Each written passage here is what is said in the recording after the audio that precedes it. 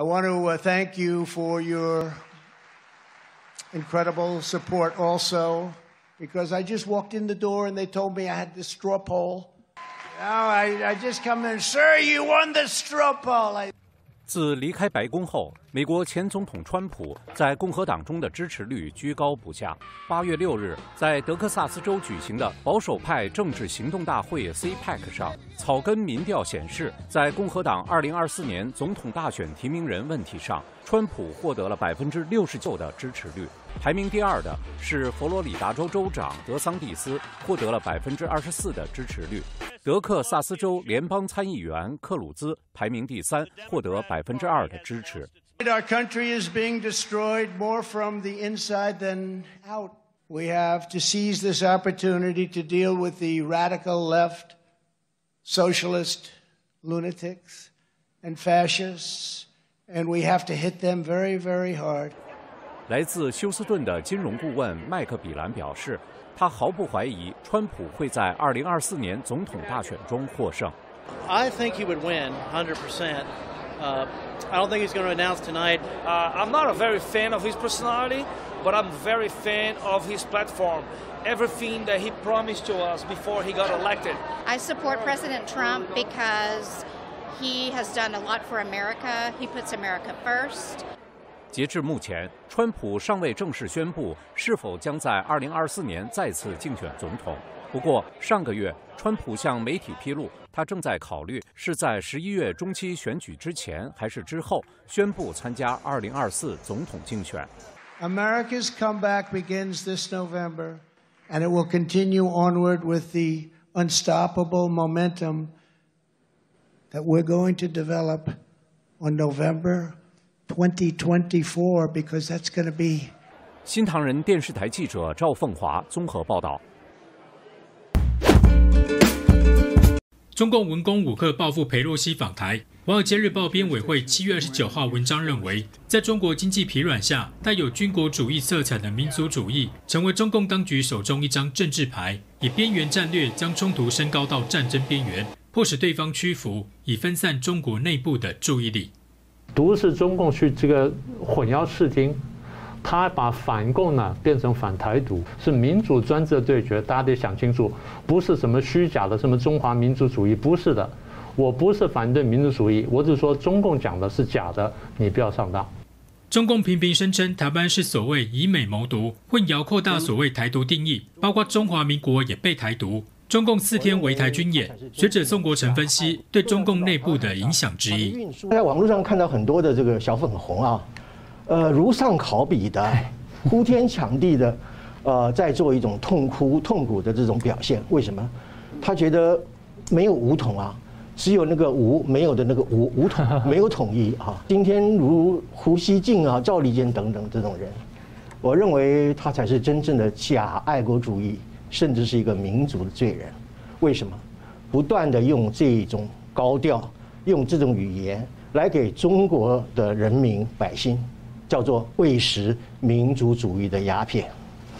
当这个民众被长期喂食民族主义的鸦片的时候，他一旦没有这种鸦片进食的时候，他就会处于一种衰弱状态。所以你要不断的喂食他，让他不断的处在一种很亢奋的状态。这种状态啊，其实呢，不仅是把中共政权带入到一个自我毁灭的一种绝境，实际上对中国人来讲，我认为也是一个很悲哀的情境。学者明居正多次提醒，中共重点分化台美关系，企图不战而胜，因为美国就是阻挡中共并吞台湾的主力。中共最近呢，大力对台湾进行认知作战，抖音群组啊大量传播假消息。目前传播方向有3个：第一呢，怀疑美国；第二，仇恨美国；第三呢，要跟美国分割。所以以美仇美分美。所以也请台湾的朋友呢，要特别想清楚，你在传的话或讲的事情呢，你是不是自觉不自觉帮中共在传话？《华尔街日报》5号社论指出，中共企图透过军演遏阻外商投资台湾，美国应加快与台湾签署贸易协议，疏解中共对台湾的经济胁迫。新唐人亚洲电视张东旭台湾台北报道。Henley and Partners estimates that about 10,000 wealthy Chinese people will emigrate to other countries this year, taking $48 billion. ET Chinese version cited experts saying this will create a social crisis in China. Explaining the reason for this phenomenon, China expert Tang Jingyuan told ET that the Chinese Communist Party, or CCP, is currently emphasizing the development of state-owned enterprises, so private enterprises are left behind. Tang said that the CCP's warrior diplomacy has made China increasingly isolated. Politically, the country is increasingly being North Koreanized. Economically, China is increasingly returning to a planned economic model. The situation makes the rich feel they have lost development space in China. Tang added that the CCP promotes common wealth. The power controlling China wants to use laws, taxes, and other tools to manage the wealth of the rich, including the middle class. As a result, China's entire rich and middle class feels unprecedented panic. They found that their assets were not secure. Tang believes that the CCP's zero-COVID policy of lockdowns as a basis for epidemic prevention and control was an important trigger for the wealthy Chinese to flee to foreign countries. Professor Xie Tian from the USC Aiken School of Business told ET that netizens in China estimated that at least 3,000 to 5,000 people fled Shanghai shortly after the city lifted the lockdown. Xie Tian explained that people fled Shanghai because they realized how fragile their fortunes were in the face of the CCP's power. With only an epidemic prevention policy, the controlling regime could deprive them of freedoms, basic livelihoods, and human rights. Tang Jingyuan analyzes that in the short term, the emigration of the rich will take a lot of wealth away from China in a very short period, directly impacting the foreign exchange system of China's controlling regime. In the medium term, when the flow of wealthy people fleeing China forms, the base of social wealth that mainlanders can share will decrease. With the massive transfer of wealth, investment and employment opportunities for Chinese enterprises will also rapidly decrease. As a result, the gap between rich and poor in the world's most populous country will widen. In the long run, the brain drain from the rich will lead to a shortage of intellectual and innovative resources, and the development of Chinese society will be significantly limited.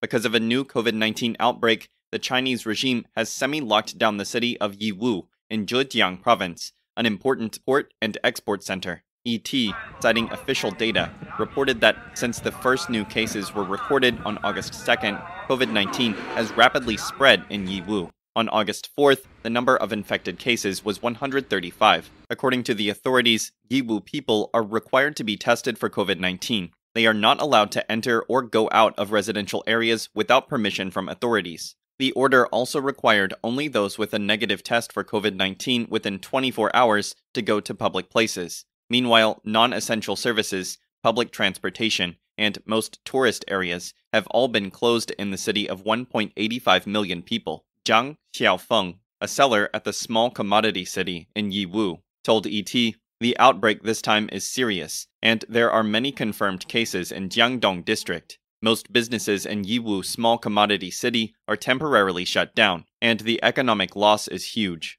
Dining in is prohibited, but takeaways are still allowed, for now. Yiwu City has been the world's largest wholesale hub for many years. In addition, this city, located in the east of China, is an important port and export center for various small commodities worldwide. According to ET, more than 2 million small and medium-sized enterprises in mainland China have business activities related to Yiwu. The Chinese regime's decision to continue applying a zero-COVID policy with a lockdown as the basis to Yiwu raises concerns that supply chains, especially for small commodities, will be seriously hurt.